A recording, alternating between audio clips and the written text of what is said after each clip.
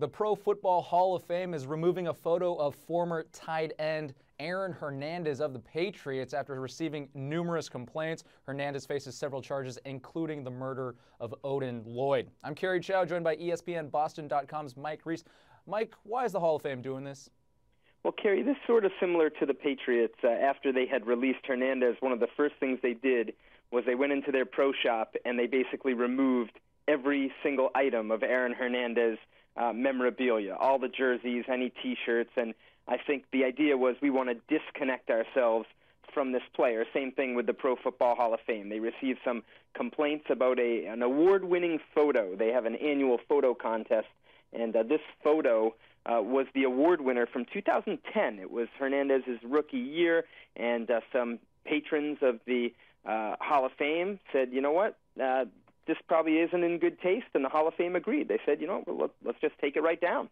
What's the latest in the actual murder case of Odin Lloyd? What's happening now? Well, right now it's sort of at a standstill, if you will. I mean, there's nothing new at this point, and I think Hernandez obviously has been denied bail. He remains in jail, and the investigation continues.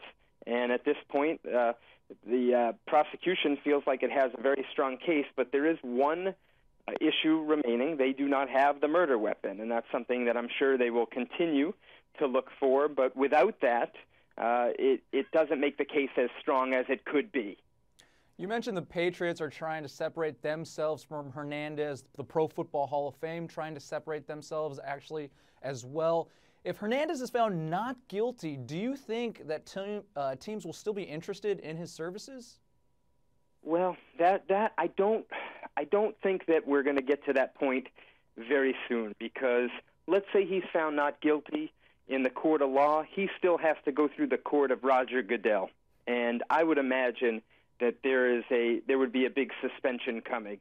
The idea being that it's not going to be up to a team to decide if Aaron Hernandez plays football. It'll be first and foremost up to Roger Goodell. And based on everything that's happened, we've seen this in the past where a player hasn't even been arrested, and yet he's had a significant suspension handed down by Goodell. So would a team take a chance?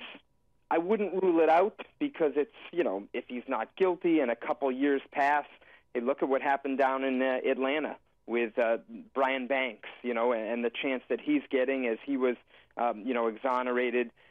You never know, but if I had to guess, Kerry, I'd say that Aaron Hernandez won't play in the NFL ever again.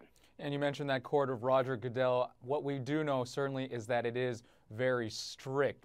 That's ESPNBoston.com's Mike Reese. Great stuff as always. For the latest on the Patriots, be sure to check out Mike's blog on ESPNBoston.com. I'm Kerry Chow with your latest ESPN headline.